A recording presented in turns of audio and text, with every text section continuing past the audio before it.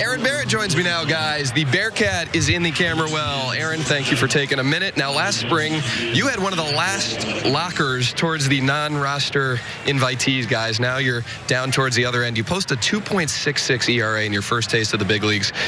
Good year for you. Did you have a chance this offseason to reflect on all that happened over the last 12 months and where you came?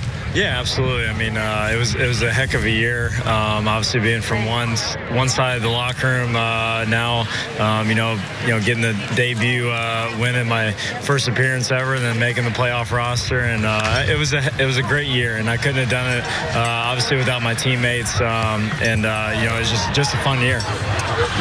We were talking the other day, and I asked you to pick out some of the key points that stuck out in your mind, and you mentioned those first 48 hours after you learned you made the team, then you pitch on opening day, and you get that win in the opening day game for this Nationals team. Yeah, I mean, it was a whirlwind of emotions. There's no doubt about that. Obviously, being like one of the last guys at the end of the locker room, 48 hours later, obviously, I'm pitching in Citi Field, ninth inning, and end up getting the win in my debut. It's just, it was crazy, but a lot of fun. Now, if we could, there's another moment that I want to bring up from last year, and I don't know if we're going to have a chance to get to it right now. Here we go. This is the standoff in Colorado. You against the Rockies' Brandon Barnes. Give me the play-by-play of this and how it all went down in your mind.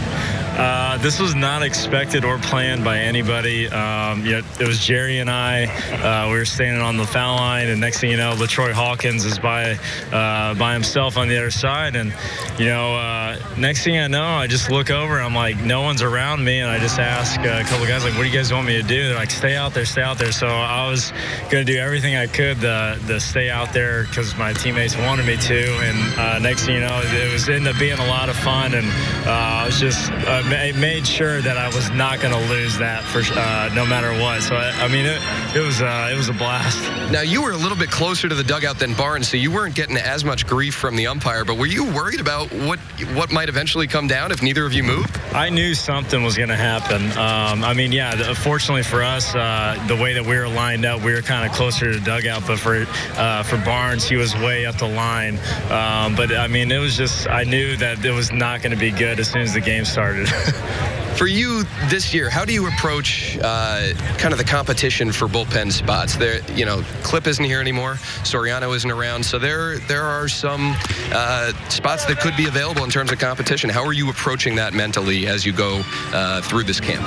I'm just kind of doing the same thing I did last year. I know that nothing's given. I just have to come into camp and with a simple mindset and going and getting guys out. At the end of the day, that's all that I can control. And where the cards fall, they fall. I just got to go in there and do my work, and I'm just trying to fight for a spot. They'll do whatever it takes, guys, including winning standoffs on the field with opposing players. Aaron, thanks for the time. Thank you.